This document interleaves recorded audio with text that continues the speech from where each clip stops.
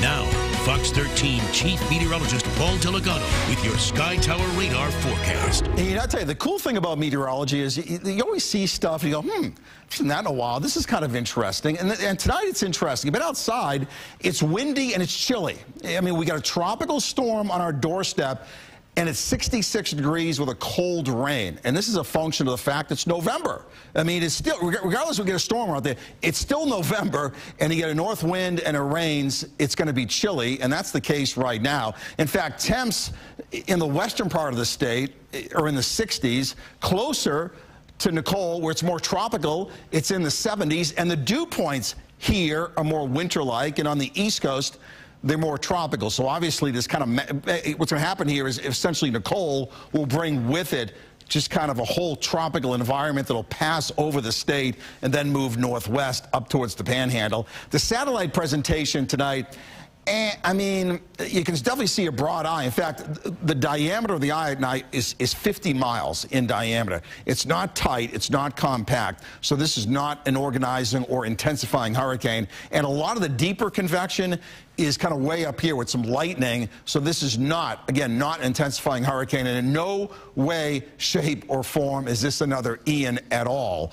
It will make landfall in a few hours on our East Coast. It is causing significant coastal flooding and beach erosion on the East Coast. And then just the mass of rain and increase in winds begins to move across the peninsula later tonight and tomorrow. So all of this weather here and here is, we'll just extrapolate it and we'll just kind of move it over here, and then it's going to be coming our way. We'll have occasional rain bands.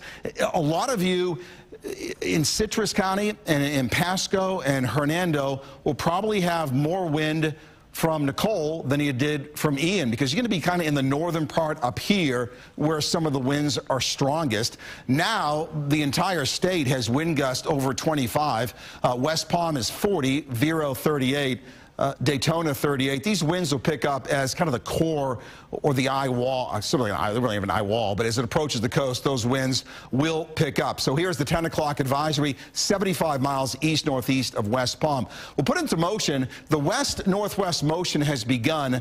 7 a.m. tomorrow, it's somewhere over central Florida as a 65-mile-an-hour tropical storm. That does not imply that all around here there's going to be 65-mile-an-hour winds. It just indicates that is the maximum wind. I think most areas around Tampa Bay will have about 30 to 50, with the strongest winds actually maybe up here and towards Ocala and our northern counties, just the way the storm is moving. And I showed you on satellite those big areas of convection north of the center. Then the storm kind of goes around the high.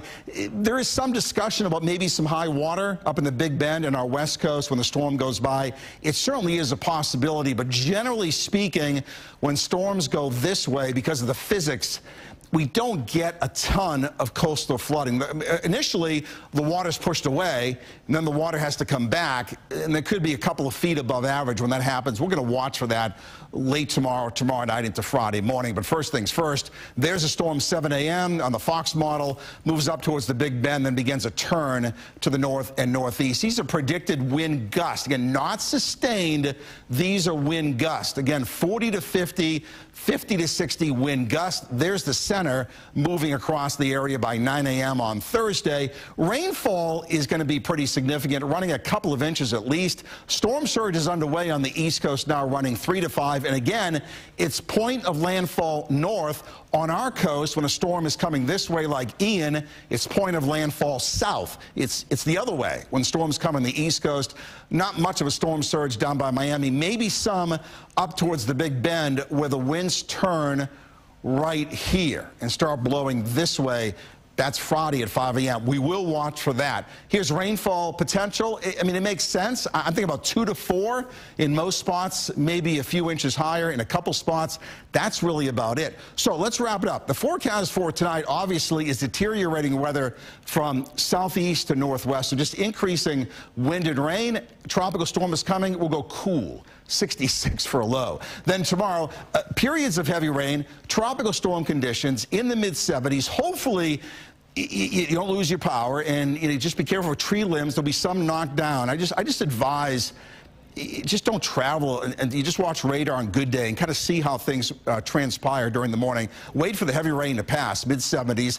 Then on Friday, breezy, mostly cloudy, passing showers and 80. Beyond that, a couple cold fronts on the 7-day. Got one on Sunday. We have low humidity on the way. Another one on Wednesday. Temperatures then low to mid-80s. We get rid of this mess tomorrow. The weather's on the improve on Friday.